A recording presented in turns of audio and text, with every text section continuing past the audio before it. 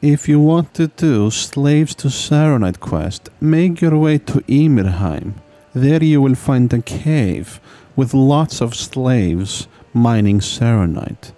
But you will also be fighting the butterfly ladies. I recommend killing the butterfly ladies because they can be quite annoying. And then you can free the slaves much easierly. Don't have to deal with any butterflies. Then you go to the green happy dudes. They will either be free, they will be angry and attack you, or they will be crazy and jump somewhere. This one is happy, and this one here, he's going to run somewhere, be crazy.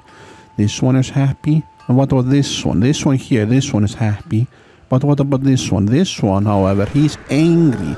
Watch out, some of them will be angry and attack you.